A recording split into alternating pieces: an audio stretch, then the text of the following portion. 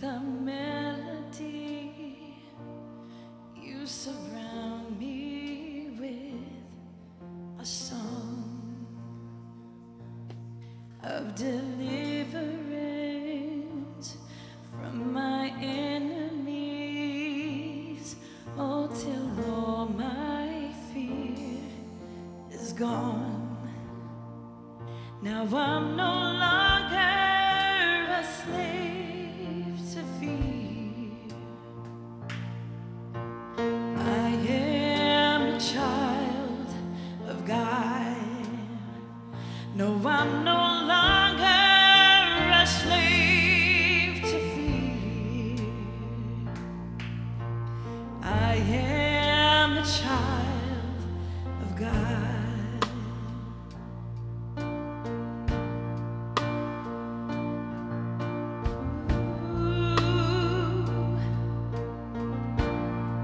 You've taught me I have nothing to fear. You unravel me with a melody. You surround me with a song of deliverance from my enemies. Oh, till all my fears are gone. Now I'm no longer a slave to fear. I am a child of God. Oh no, I'm no longer a slave to fear. I am a child of God. From my mother's womb, you have chosen me.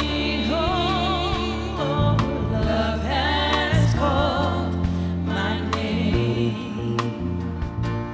I've been born again into your family. Oh, and your blood flows through my veins. Oh, sing it again. From my mother's womb, you have chosen me. Oh, you called me by name. Love has called my name. And I've been born again. I've been born again to your family. Oh, and your blood flows through my veins. Oh, now I'm no longer a slave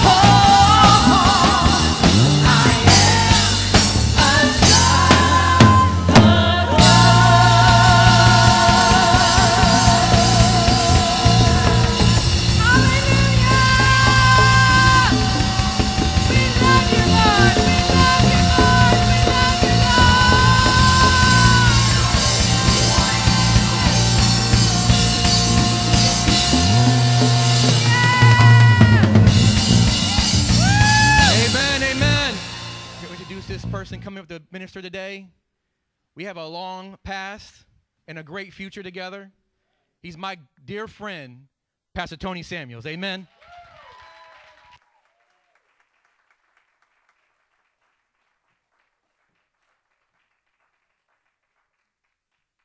Hallelujah.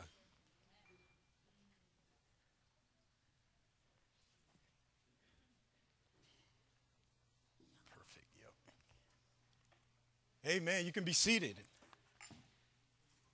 Amen. How y'all doing this fine Sunday morning? Are you happy to be in the house of God? Thank you, Jesus.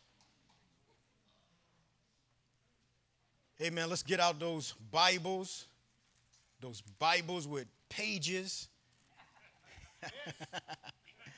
wood. Amen. And let's go to the book of Ephesians, chapter number 4. Ephesians, chapter number 4. Amen. I'd like to thank Bishop and Pastor Allison for the awesome opportunity to come and minister to the church this morning. I consider it a privilege and a very high honor to minister at this great church. Amen. Ephesians chapter 4, and let's take a look at verse number 29. Verse number 29 says, "Let no corrupt communication proceed out of your mouth, but that which is good to the use of edifying, that it may minister grace to the hearers. And grieve not the Holy Spirit of God, whereby you are sealed unto the day of redemption." Let's pray. Father, I just thank you this morning for the awesome opportunity to minister your word. And Father God, I ask right now in the name of Jesus, Father, that you will give me the words of wisdom, the words of knowledge, the words of understanding. Father God, that you will give me utterance to open my mouth boldly and speak as you would have me to speak. Father, I pray right now that you will use this word to speak into people's lives, to speak into people's situations, to speak into their circumstances. Father God, I pray that this body will be edified, built up, strengthened, refreshed, and revived like never before. Father God, let your fire fall in this place. Father God, we need you more than ever. We need your strength. We need your power. Lord, we can't do anything without you. And Lord, we just call on you this morning to manifest yourself in our midst. Father, we thank you for it now. In the mighty name of Jesus, if you believe it, say amen. Amen. Amen. Let no corrupt communication proceed out of your mouth. You know, Bishop's been ministering about going back to the basics, going back to the foundations. And as I was preparing to ask the Lord, you know, what will you have me to minister? I began to meditate on foundational things. And the foundation, a lot of the foundational things for me was some of those first revelations that God gave to me as a born-again Christian. Some of the first things that I began to hear as a Christian, where the Holy Spirit began to direct me and lead me in his word to begin to illuminate me and enlighten me in areas where I did not have understanding or where I did not have a revelation. And one of the first areas that the Lord began to minister to me as a Christian right here at the Lighthouse, as a student in the Faith Home Ministries back in 1996, was about communication and the power of words and the way that you communicate words. Now, listen, before coming to God, I had no understanding that words carry so much weight in the kingdom of God and in the kingdom of darkness. But when God began to give me an understanding, he showed me that a lot of things that were happening in my life, I was initiating them with the very words that I was speaking on a daily basis.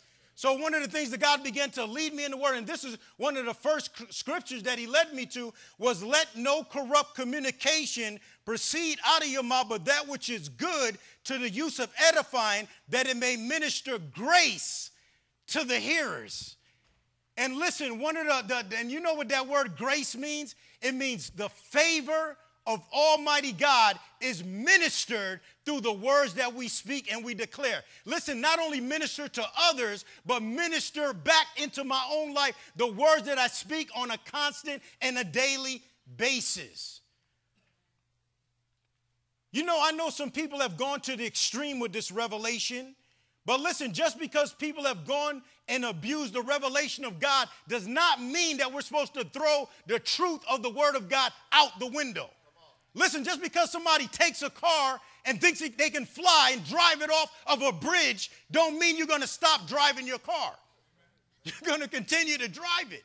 Amen? Just because somebody abused it. And sometimes when we talk about the power of words, some people back up because so many people are trying to name and claim things that are outside of the Word of God. And they begin to cringe at that revelation. But listen, as you begin to look at the Word of God, it's a solid foundation truth in the Word of God that he wants his children to be enlightening, illuminate him, and not have the law work against you, but have the law work for you.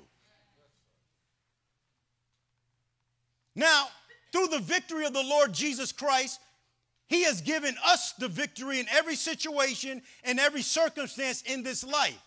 You know, when we talk about Satan or the devil or the enemy, I want you to know right now that he is a defeated foe.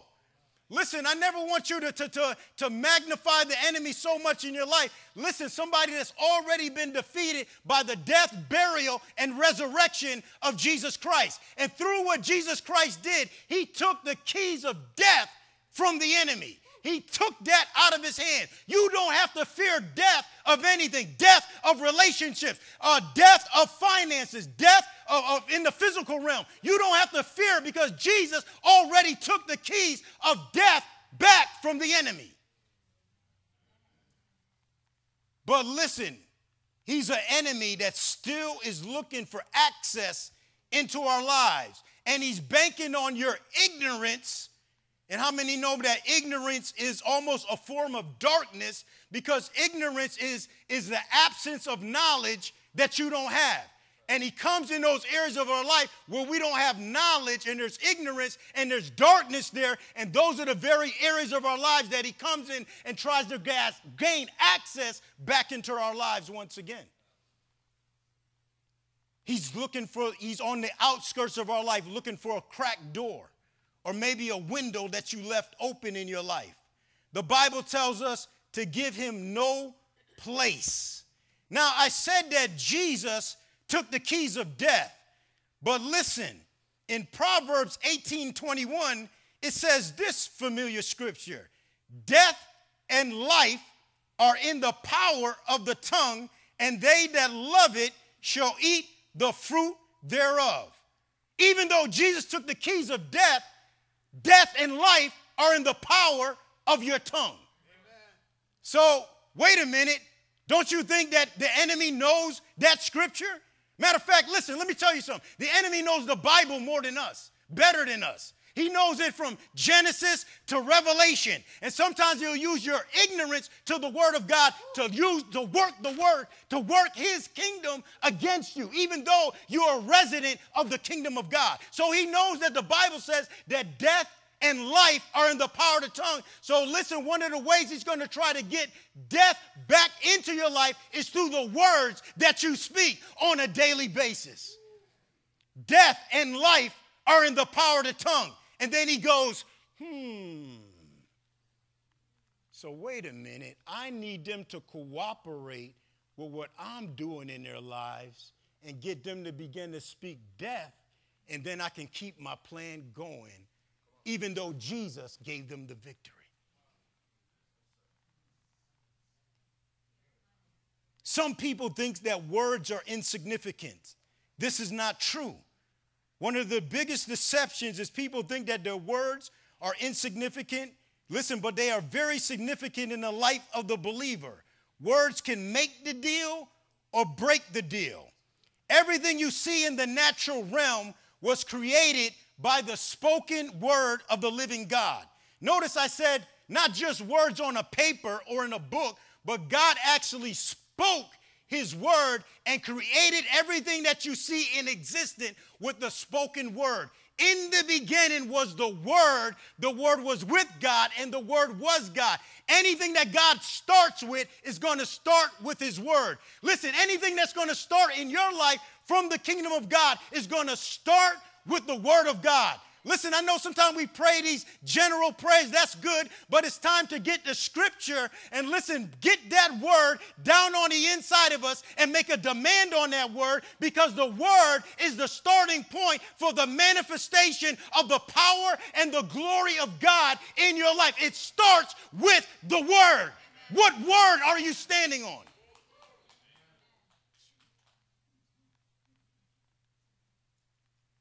In the beginning was the Word, and the Word was with God, and the Word was God. In the beginning, to come into existence, to arise, to originate. God uses His spoken word to bring the things that we see into existence. Now jump over to Hebrews chapter 11.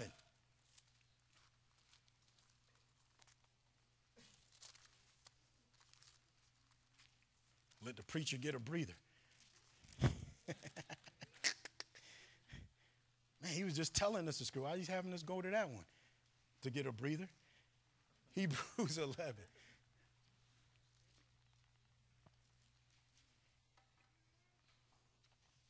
Hebrews 11, look at verse 3. It says, through faith, we understand that the worlds were framed by the word of God, so that the things which are seen were not made of things which do appear. So listen, it says that the word of God, the worlds were framed by the word of God, so that the things were seen were not made of things which do appear. What are the things that don't appear? Words. You can't see them, but God is trying to show us that words will materialize in this natural realm and produce something that you can touch and feel, something that you can see. But it all started and originated with something you can't see, which is words. Words, even right now, that I'm speaking into the atmosphere cannot be seen, but it's making a faith deposit into your spiritual bank account to produce the outcome that God wants to see happen in your life. Words are significant. Now, I said that the worlds were framed by the word of God. I looked up that word frame. It says a border or a case for enclosing, a rigid structure used as a major support in building or engineering. So basically, God uses word as a border, as a case for enclosing this whole world, this whole planet. The word of God is holding everything together. You take the word out and everything falls apart. That's why God said, heaven and earth will pass away before my word, listen, will come up void and non-productive. Because basically saying my word is found not integrity in that word, everything else will fall apart, because the word is holding it all together.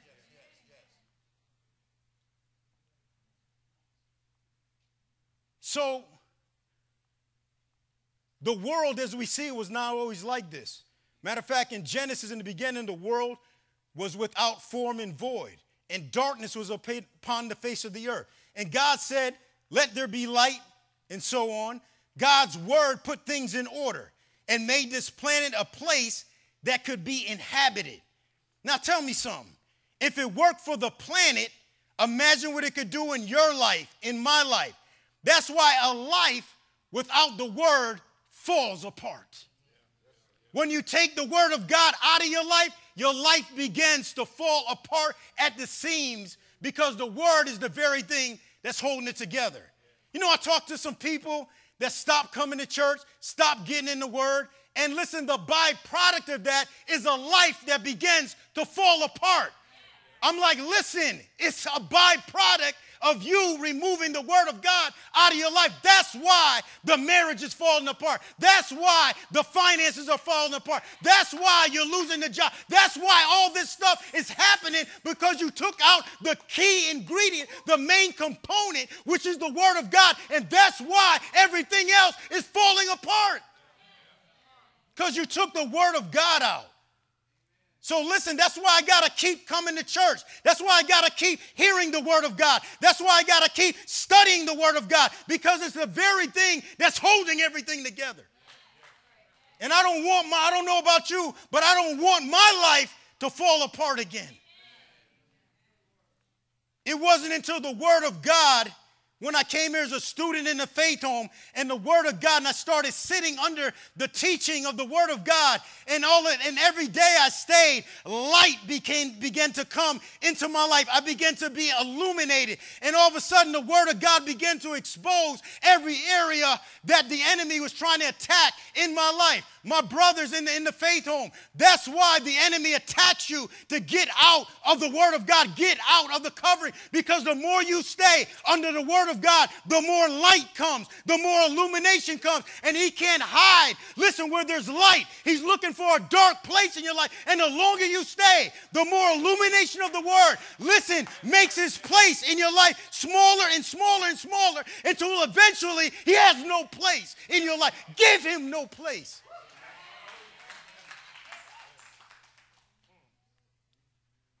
So you got to stay under this Word. Listen, the Bible says when the sower sows the Word, immediately Satan comes to take the Word, to snatch the Word. Listen, it's not about the offense. It's not about the thing that got you mad and upset. It's about the Word. Your Word is on the line. He wants the Word out of your life. If he can get the Word out of your life, you have no fruit. He's after the Word of God in our lives. He wants to take that Word. He wants you to stop sitting up under the Word. He doesn't want you to sit up under teaching. He don't want you to be obedient to the Word of God. So listen, stay in the Word. Jesus said in John 6:63, Jesus said, my words are spirit and life. Jesus, the Word, knew that everything that was in the physical was a manifestation of the spiritual. If it was going to change in the natural, he had to change it first in the spiritual. And his words were the tools that he used to fix what was out of place, whether it was casting out devils or healing someone. Jesus used his words as containers to manifest the blessing of God. He used the Word. If I can speak, be healed. Here, be healed of this plague. Be delivered from these bondages. He used his Word to deliver and set the captives free. The Word of God. So now, let me go back to that because I think I went over that part kind of quick. I said that Jesus, the Word, knew that everything that was in the physical was a manifestation of the spiritual. And if it was going to change in the natural, he had to change it first in the spiritual. And then he said that my words are spirit and life. My words are spirit and life. Basically saying what Jesus was saying was that the Word, when he spoke the Word, it would go back into the spirit realm. And it would deal with the root cause of what was happening in the natural realm. See, sometimes we're just trying to put a Band-Aid on the outside thing and we're not dealing with the root cause. And even though you may chop a weed down, if you don't get it up by the root, that weed will once again return back in your life because you have not dealt with the root of that thing. And when you begin to deal with the Word of God, God's Word begins to deal with the root of that issue. Listen, to reverse it, to change it, to bring a new manifestation, a new root system to manifest the outcome of Almighty God. Now we know the story about the fig tree. Basically, Jesus said to that fig tree, because it wasn't producing, that no man eat of this tree forever. It's done. Then they walked, nothing happened. Then they left, and I think it was a 24-hour miracle. They came back the next day, and the thing was shriveled up and dried up. What was it? Jesus' word was not just dealing with the fig leaves. Jesus' word began to deal with the root of that tree and began to go in and listen, take the very life out of that root. To listen, what was done in underground that you can't see eventually materialize into the very thing that you do see. And listen, when I'm talking about words and when I'm talking about declaring the Word of God, do not be dismayed that you do not see anything changing in the natural. Because a lot of time, don't worry about the natural. The natural is a result of what's going on underground in the root system. And the Word of God is designed to go and deal with the root system. Just give it time, give it a minute, give it a moment. Go get a cup of iced tea. Listen, just go watch a movie or something and come back and you will see the results of the Word of God in your life. They were like, Master, look at the fig tree that you cursed. And then he went into the whole teaching of speaking to mountains. We'll get to that in a minute. In Deuteronomy 30:19, it says, I call heaven and earth the record this day against you. I have set before you life and death, blessing and cursing. Therefore choose life that both you and your seed may live. You choose life by right choices, by making right choices according to the Word of God. Every time you do that, you're choosing life. But also you choose life by choosing right words, because life and death are in the power of the tongue. So when I choose to speak words of life, I'm choosing life. I'm choosing the blessing. Listen, even though everything on the natural may be contradicting what I'm believing for, I'm going to hold my tongue. I'm going to hold my peace. I'm not going to get in disagreement with the Word of God, but it don't look good for you. Don't matter. I'm not going to assist the devil in my life. I'm not going to be a part of the problem. I'm going to be a part of the solution in my life, and I'm not going to speak anything that's contrary to the Word of God. No matter how it looks, no matter how it feels, no matter how it comes, no matter what they say, I'm sticking, holding fast to the Word of Almighty God. I may be shaking, I may be looking like I'm out of it, but it don't matter. I'm holding on to the Word of the living God because it's my only way out of this situation.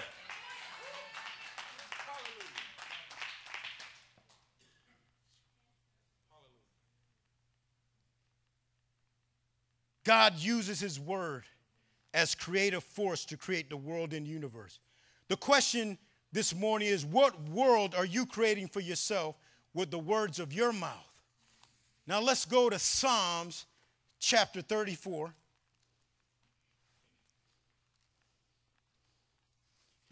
You've been saying that I ain't seen nothing. Don't worry about it. It's coming. Do you know that Abraham had to wait 25 years for Isaac? Joshua had to wait 40 years to go into the promised land?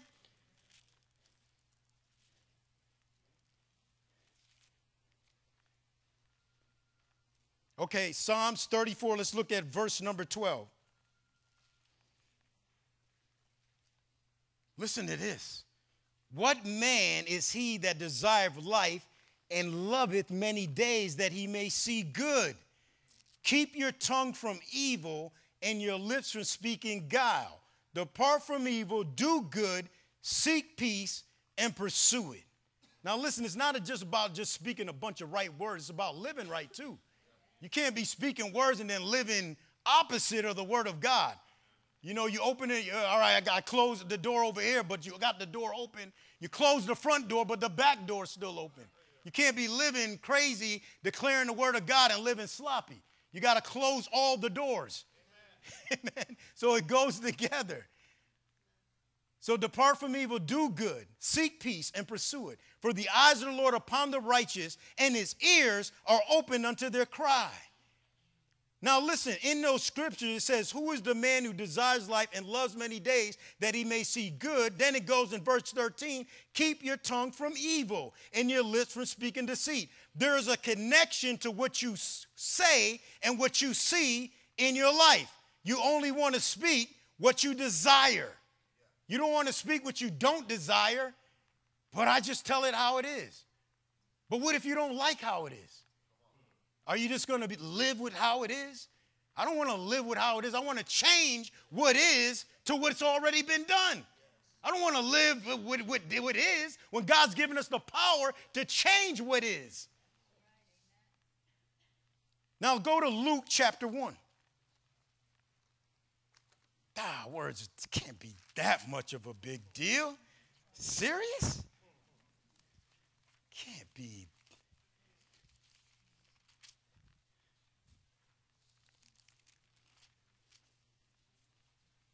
Okay, Luke 1, we're going to take a look at verse number 18.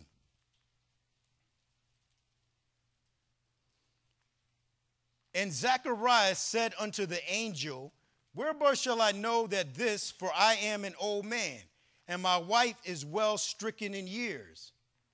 And the angel answered and said to him, I'm Gabriel, that stands in the presence of God, and am sent to speak to you and to show you these glad tidings. And behold, you shall be dumb and not be able to speak until the day that these things be performed, because you believe not my words, which shall be fulfilled in their season. Now, I don't have enough time to go into the whole story, but basically, Zacharias and them, they were priests in the temple, and they had been praying, believing for the promise of the Messiah to come, and you know, and John the Baptist was in this whole story right here. And then all of a sudden, he gets an angelic visitation, basically told him that God, what he was believing for, God was about to bring it to pass. And then here he goes, oh, how can that be? How can that happen? And the angel said, because you don't believe, we're going to shut your mouth up. You're going to be dumb until this comes to pass. So the Lord closed Zechariah's mouth. So that tells me right there that Zechariah could have hindered what God wanted to do. Why would God go through the trouble of closing a man's mouth up if it couldn't be relevant to bringing the promise of God to pass in this situation? It was relevant. So that tells me right there that listen, don't pray and then speak against your prayer. Line up your words with your prayer, with your promise, with what you believe in God for. If God was willing to shut a man's mouth because he was speaking contrary to the word, it is possible that Zechariah could have stopped the word of God from coming to pass. God knows how much power are in our words. The question is, do you know how much power are in your words? Is it possible by the words we speak? And it is possible by the words we speak, we can assist or hinder what God wants to do in our lives. So my words actually assist, or they begin to hinder what God wants to do in my life. Now listen, I think the greatest thing that we have to battle with in keeping our words lined up with the word of God is we have to deal with natural circumstances that don't line up with the word of God. So we are accustomed to telling it how it is, calling it how we see it. This is what I see in the natural, and this is what I'm speaking, not knowing that that is the very thing that's keeping that situation from changing. Now, Proverbs 6:2 says, you are snared with the words of your mouth. You are snared with the words of your mouth. So listen, I can create a trap or a snare or something that holds me back where I'm trying to go forward, but it feels like something's holding me back because of my words that I'm speaking. Now listen, don't worry about what other people are saying about your situation, because in Isaiah 54:17 it says that no weapon formed against you shall prosper, and every tongue that rises against you in judgment, you shall condemn, you shall show it, prove it to be in the wrong. So you don't have to worry about somebody on the other side of town talking about you or downing you. That has no power in your life. God said that weapon that's trying to be formed will not prosper. Don't worry about it. I heard that. I'll deal with that. It won't even make it out the room that they're saying it in. But listen, the words that mess us up is the words that we're speaking. Yeah. We're snared by the words of our mouth. Now, I said this is one of the first revelations that God began to give me. So I remember in that first time I had to begin to take an examination of my life and begin to say, man, what words have I been speaking? And I began to realize that before anything happened in my life, I spoke it. I'm going over here. I'm going to do this. I'm doing this tonight. I'm about to get involved with this. I'm going over here. and I realized that I had been speaking and actually not only speaking, but walking out what I had been speaking over my life and speaking death. Oh, man, I feel like something bad's about to happen. Man, maybe I'm going to get robbed tonight or something's about to go. And I'm speaking these things in my own, and it's no wonder I feel like I'm getting surrounded because I just spoke it and now it's materialized. So God, because I'm a new Christian, God didn't have no reference point as a Christian. He had to take me into my life of darkness and show me how that law was operating in my life. So as a Christian, when he began to illuminate me, and this is a revelation for me, Bishop said, about going back to the foundations, this is a revelation that I got to rekindle every year because it's so easy to let the revelation slip back and you just start saying everything off the top of your head, how you feel about it, and all of a sudden, before you know it, you're not cooperating with the kingdom of God. You're just saying anything that comes to your head. You're not filtering it through the word of God. You're just saying anything that comes to your mind and not realizing that you're speaking death back into your life. You're speaking death into situations that you want to see turned around. And so every year I gotta refresh this and go and read scriptures like this and get this so I have a good foundation in this area because that foundation can get shaky sometimes. Now go to Matthew chapter 12.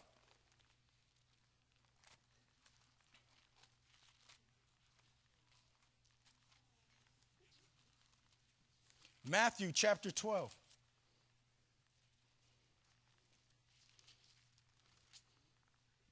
I know every time I minister a word like this, the Holy Spirit is giving people total recall. And all these words that you've been saying is coming to your mind and be like, oh, my God. When you say, Wally, the devil is a lie.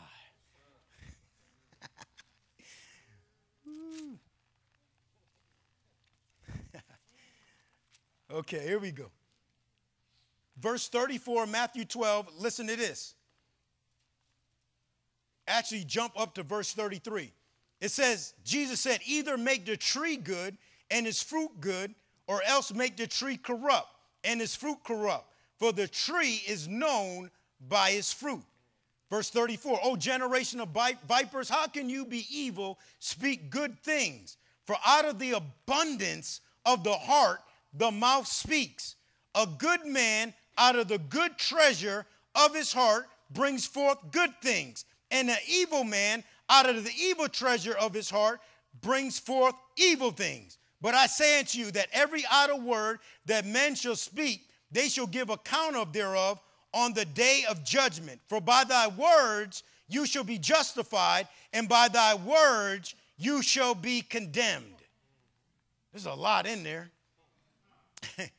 about the tree, the corrupt tree. And basically Jesus is dealing with the Pharisees because they had this religious thing and they're quoting his word. But inside they were full of dead man's bones and said, you guys are evil. How can you guys be speaking good when it's not really coming out of your heart? So listen, out of the abundance of the heart, the mouth speaks. So listen, we're really not ready to begin to declare the word of God until we have that word in our heart in abundance. Because listen, we don't want it just coming from our head. We want it coming out of the depths of our spirit, out of the depths of our inner man, out of the depths where faith resides, out of the depths where the power of God resides. We want those words coming out of our heart because those words are in our heart in abundance. Tell me something. How's it going to get in your heart?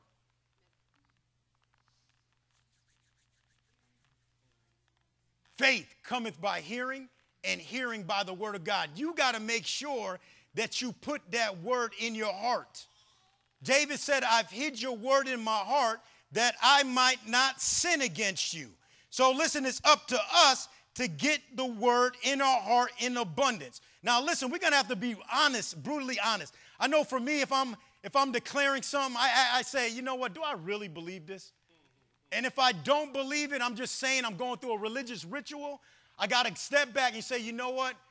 I need to get the word of God in that area, and I need to begin to meditate on it and put it in my heart and put it in my heart until I begin to believe the word of God. Do you know that as you begin to put the word of God in your heart, you will begin to believe that word? If you keep putting it in your heart, faith cometh by hearing, and hearing by the word of God. Faith comes by hearing, and hearing by the word of God. I don't believe it. I don't have faith for it, but faith comes by hearing, and hearing by the word of God. The more I hear, the more faith comes in that area that I'm believing for. But I got to hear the word of God in that area for faith to come. If I don't hear the word, no faith can come, and that's why I don't believe it. So I got to go through the time and the discipline of getting that word in my heart, meditating on that word, and putting in that word. You know what? I might go over these scriptures a little bit in the morning time, and then maybe in the afternoon, and before I put my head to rest at night, because this is the area that I'm believing God for, and I'm not fully believing it, but I want to believe it, and I know the only way my believing is going to change if I get the word in my heart. But I got to be the one to make the faith deposit in my heart so I can start believing the word of God. So as you begin to hear it, as you begin to hear the word of God, you begin to hear it. You begin to hear the word of God. The spirit inside you begins to rise up on the inside of you. And all of a sudden, listen, it's not just hearing. You begin to see an inner image of that thing that you're hearing. That word will begin to create a picture. How many people know that words create pictures? And listen, God's word is designed to create a picture of that very thing that you're believing for. But a lot of people don't stay with the meditation process of the word of God long enough to create that inner image of victory, of success in their lives. And listen, they don't stay with it long enough. How many people know when a woman gets pregnant, that's just the first thing when inception happens? It's got to stay. It's got to be nurtured. It's got to be fed. It's got to be built up. You got to carry it for a while before it shows up on the outside. But you got to watch what you're eating. You got to watch what you're watching, because you're trying to birth a healthy child.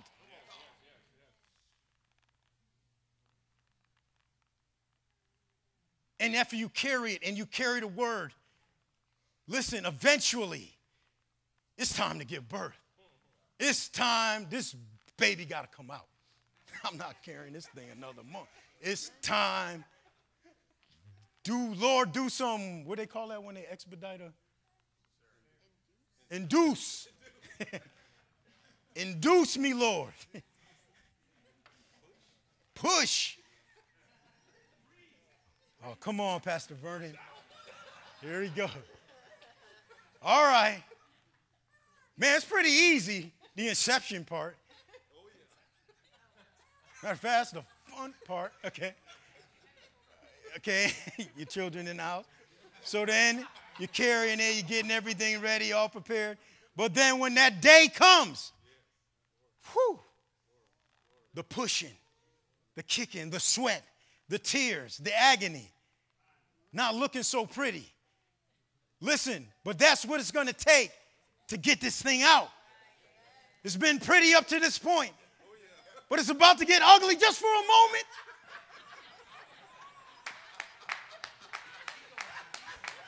Keep going.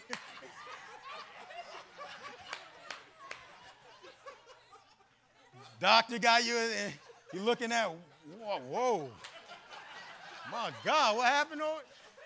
But it's a part of the process. And listen, a lot of us, we are in a season of maybe birthing something, and you feel like it's been easy, but man, why all of a sudden it's getting so hard? Why all of a sudden it's gotten so tight? What is going on? You're in the delivery room.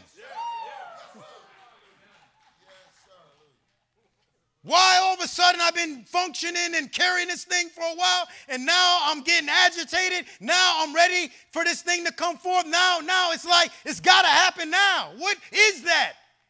It's time to birth it. I think one of the words that came forth was people have been believing for stuff and it has not happened, and you're getting discouraged. Don't get discouraged. Keep on pushing. Keep on pushing. Keep on praying. You did hear from God. It's real. What's in your heart in abundance will eventually seep out of your mouth. You can't stop it. Your mouth tells you what's in your heart. What's in your heart in abundance will come out of your mouth, and what's in your heart in abundance will come to pass. That's the flip side of this. That, listen, whatever's in my heart in abundance will come to pass. So we want to make sure that we have a good deposit in our heart. Now, in Proverbs 4:23, it says, guard your heart with all diligence, for out of it comes the issues or the forces of life. So in your heart, the Bible says, guard your heart with all diligence. Don't put anything in your heart that you don't want to see come to pass. Don't be around a bunch of negativity, a bunch of people talking about what God can't do or God don't do that anymore. And that was for the Old Testament. That was the book of Acts. Get away from that, because that is making a deposit into your heart. You need to be around the people that saying, listen, we can do this. Listen, God can do this. God can do anything. Nothing's an impossible. That's what you believe in God for? Let's touch and agree. God is going to do this. You need somebody that's going to agree with you. Not somebody saying, oh, it can't be done. It's not going to happen. Shut up. Shut the door. I don't want to hear that. Get out of here. It can be done. God is going to do it. So I got to guard my heart and make sure I'm not. Listen, I don't care if you're at work and you're hearing a bunch of people talking, coming against the things of God. Just pick your lunch up and go to another part of the room or go in your car. You can't afford, listen, you got too much on the line. You can't afford to listen, have a spiritual abortion.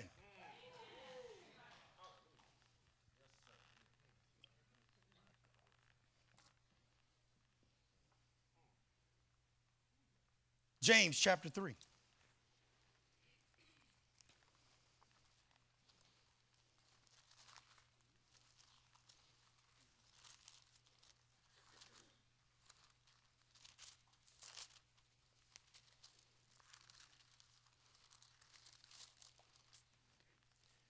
Why you don't want to eat with us? You think you better than us? If you ain't following Jesus, yes, I am. I'm with the winning team. Ooh, you want to see the devils, right? Whoa, you go in there with that. Be bold as a lion, yes. Okay, James 3. Let's look at verse number 3. Behold, we put bits in the horse's mouth that they may obey us. Man, a horse is a strong animal. And we turn about their whole body. Behold, also the ships, which though they be so great and are driven by fierce winds, yet they are turned about with a very small helm, whatsoever the governor listeth. Even so the tongue is a little member and boasts great things. Behold, how great a matter a little fire kindleth. The tongue is a fire, a world of iniquity. So is the tongue among our members, that it defiles the whole body and set it on fire, the course of nature, and is set on fire of hell. For every kind of beast and of birds and serpents of the sea is tamed and have been tamed by mankind. But the tongue can no man tame. It is unruly, evil, and full of deadly poison. There would we bless God, even the Father, and there would we curse men which are made after the similitude of God. Out of the same mouth proceeded blessing and cursing. My brethren, these things not ought to be. Now listen, you can tame the tongue with the Holy Spirit and with the Word of God. God can put that. Matter of fact, David prayed, God, set a watch over my mouth, lest I say anything that's going to grieve your spirit. Anybody ever said something you felt the Holy Spirit get grieved inside? I've done that. I've like the words that came out inside, it's like, I'm like, oh, it felt like that small. Because those words, I said something contrary to the word of God, and the Holy Spirit's like, no, my son, my child, don't say that.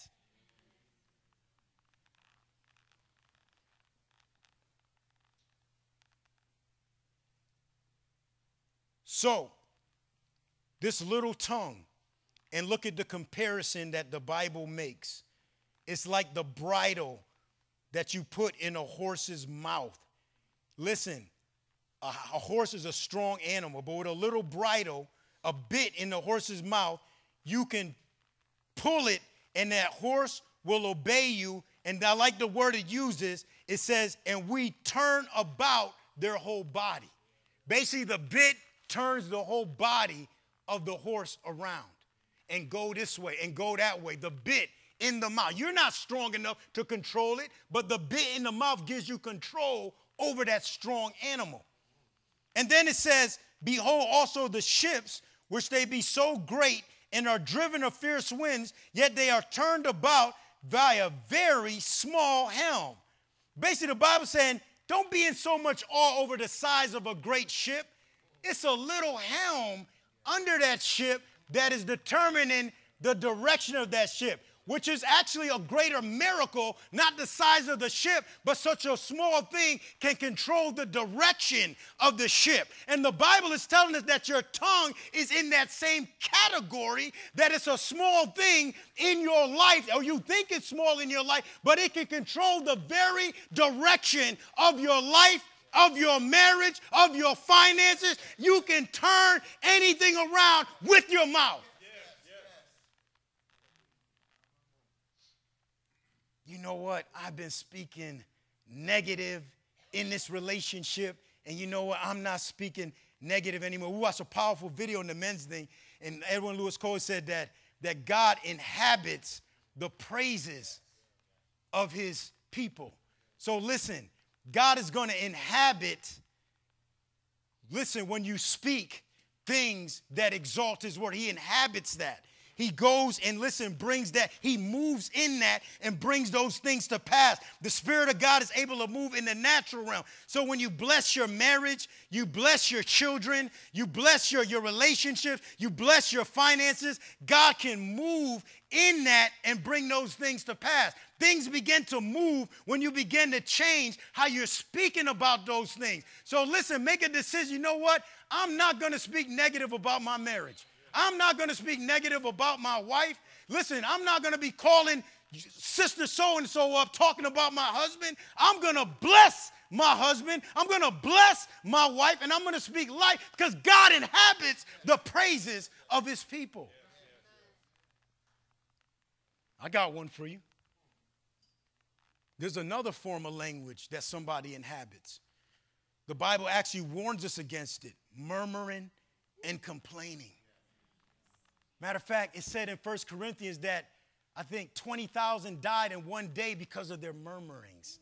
That the door was open for the destroyer to come in and listen, destroy 20-something thousand people of the nation of Israel. It wasn't God, it was through murmuring. The enemy got in that and was able to come in and invade their lives and bring destruction. So listen, who do you want inhabiting or moving in your life? I don't want the devil moving in my life through my murmuring and my complaint. I want the Spirit of the living God, the presence of God to be inhabiting every area of my life. But I got to make sure that I'm praising God in those areas, that I'm blessing the Lord, and I'm not entering into a thing of murmuring and complaining because it's just going to perpetuate the very thing that I want to see change. So the rudder of a ship begins to turn the ship. Also, it begins to change the ship's direction. In the turning, it appears that the ship is not gaining any ground. It seems like it's just going around almost in a circle. The captain knows that it's all a part of the process of changing the direction of the ship. Once the ship has changed its course, it'll eventually be full speed ahead and eventually reach its destination. You know, sometimes when you're trying to turn your life around or you're trying to turn situation around, it seems like nothing's happening. It seems like you're going in a circle. But listen, keep doing it. Keep speaking it. Keep being positive. Keep doing good. Keep doing the right thing. God is just changing the direction of that thing. And listen, before you know it, you'll gain, listen, that destination, those right charter, those right coordinates, that right longitude, latitude, all that stuff. Listen, and God will say, full speed ahead. Now we're on course to destination. But sometimes in the process, it seems like I'm just spinning around in a circle. Nothing's happening. It is happening.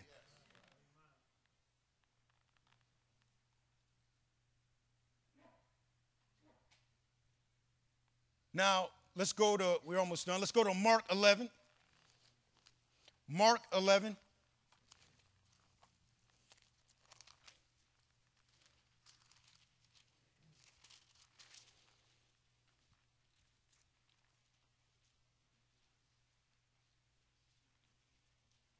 In verse 22. Now, this is right after that story I shared with you guys a little earlier about Jesus cursing the fig tree. And the disciples were amazed, like, wow. They were astonished, like, man. Matter of fact, let's just jump up to verse number 20. And this is after the next day. And it says, in the morning as they passed by, they saw the fig tree dried up from the roots. And Peter, calling to remembrance, said unto him, Master, behold, the fig tree which you curses is withered away. Then Jesus had to give them the revelation. And Jesus answered and said to him, have faith in God. Let me stop right there. What are you going to do about this situation? Have faith in God. Well, what are you going to do about this that's going on? Have faith in God. What are you going to do about this? Have faith in God. Any response to life is have faith in God. Verse 23, for verily I say unto you that whosoever shall say unto this mountain, Jesus is showing them, he's teaching them. You know, Jesus was a teacher, right? He taught. He said, whosoever shall say unto this mountain, be thou removed and be thou cast in the sea, and shall not doubt in his heart, but shall believe that those things which he says shall come to pass, he shall have whatsoever he says. Wherefore I say unto you that whatsoever things you desire when you pray, believe that you receive them and you shall have them. And I never want to leave this out. And when you stand praying, forgive, if you have aught against any, that your Father which in heaven may also forgive you. So none of this stuff works if you're walking around with something in your heart against somebody else. Get that right, and then let's start speaking to mountains. Don't let situations speak to you. Jesus is telling us, do not let the situations speak to you. You need to start speaking to your situations. How many people know that situations have a voice? Listen, there's a voice. I don't hear your situation's voice. Nobody in the room hears your situation's voice, but you hear your situation's voice. Your situation has some type of mechanism that you only hear it. And it speaks to you day and night and night and day. I'm still here. I'm still here. I'm still here. Go to bed, maybe go in the morning. Still here. It's like, all right, enough of that. I'm tired of it. I ain't listening to you no more. You're out of here. And you start speaking against that thing and say, you be removed and cast into the sea. Your time is up. Your time is short. You're out of here. The word of God declares this, and declare what the word of God says, and you are on your way out. And start speaking to that thing that's been speaking to you. How many know the devil is 24/7? He's 20. He don't go to sleep either. He's 24/7, night and day and night and day and night and day. So if something is working against me that frequently, I got to do some type of resistance against it. The Bible says, resist the devil and he will flee from you. What am I doing to resist this thing?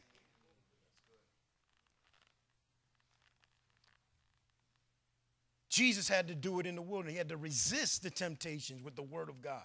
He resisted. Then he came again. He resisted, and he came again. He resisted, and he came again. And he resisted, and he left for a season. So our life is a life of resisting these things that try to come against us. Okay, last scripture. Let's go to Romans chapter 4. The words.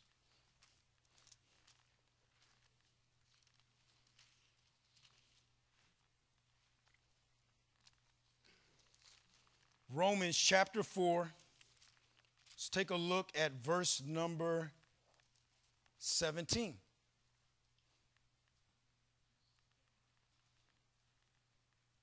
As it is written, I have made you a father of many nations.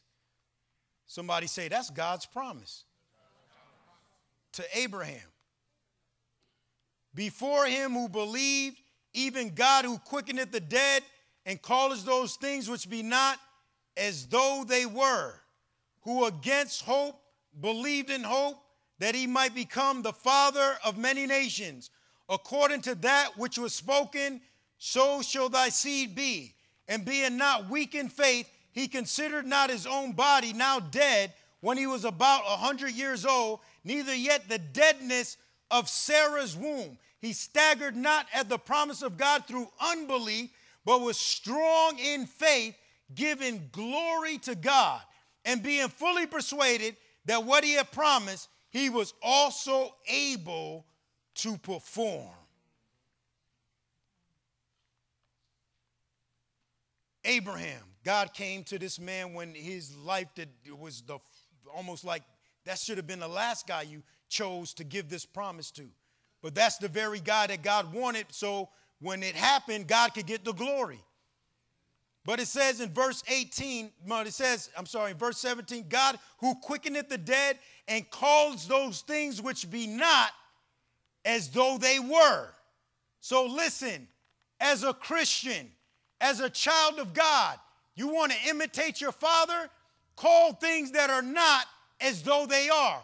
God is in the business of looking at something and saying, how many people know if God walked in here right now and said, Pastor Cecil, what day of the week is it?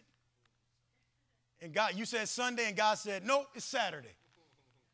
How many people know that I don't know how it would happen, but supernaturally, numbers, maybe we've moved around, back in time, I don't know, but something would happen where this would become Saturday. So he's in the business of looking at something that you think it's Sunday, man. And God said, not if I don't call it Sunday. How I call it is how it's going to be.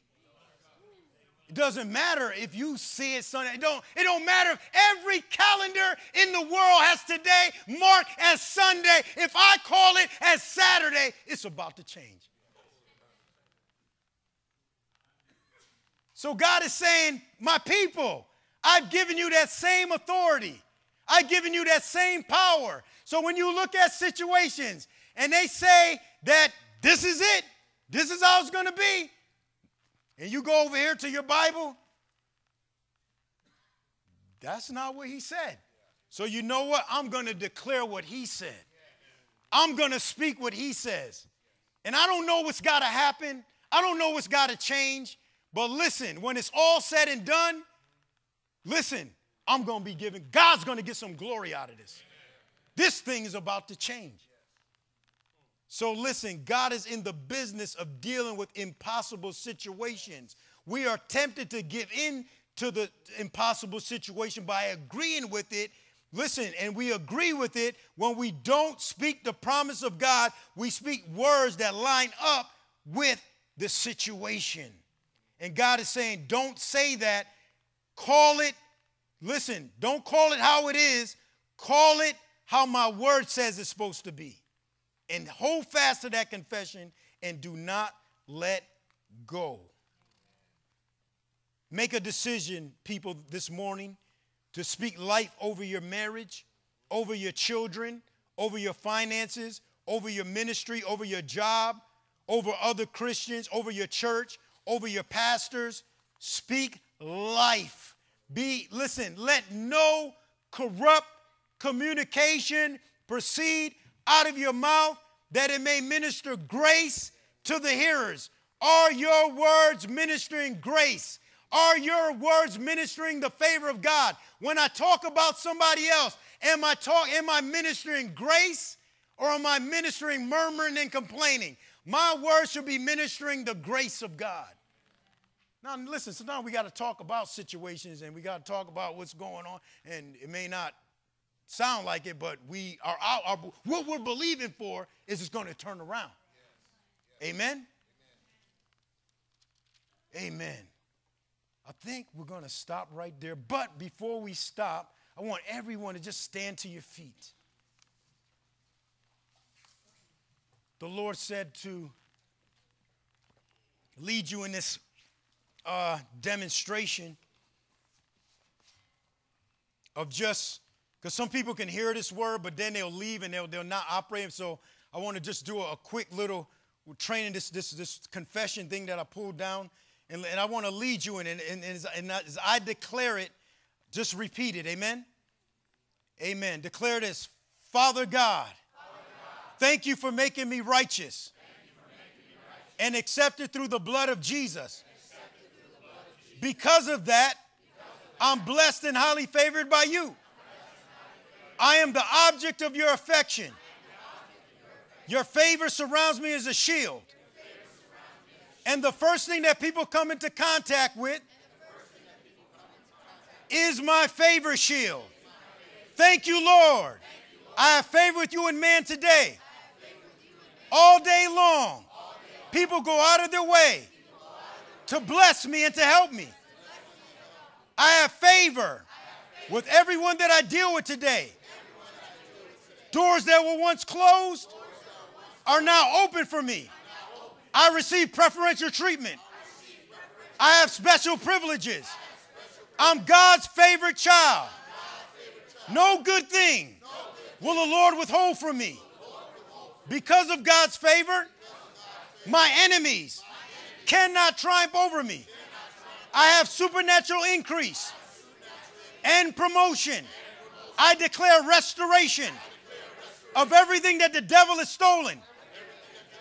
I have honor in the midst of my adversaries and an increase of assets, especially in real estate, expansion of territory. Because I'm highly favored by God, I experience great victories, supernatural turnarounds, and miraculous breakthroughs in the midst of great impossibilities. I receive recognition, prominence, and honor. Petitions are granted to me, even by ungodly authorities. Policies, rules, regulations, and laws are changed and reversed on my behalf. I win battles I don't even have to fight because God fights them for me. This is the day, the set time, and the designated moment for me to experience the free favors of God that profusely and lavishly abound on my behalf. In Jesus' name, amen. Hallelujah. Woo! Hallelujah. Hallelujah. Mike Murdoch said that the atmosphere you create determines the product that you produce. And listen, when you begin to create an atmosphere, listen, like that with those words, especially among other believers, it begins to create an atmosphere that, listen, what you thought was impossible will be possible when you change the atmosphere that you carry around you. Amen? Amen. Hallelujah.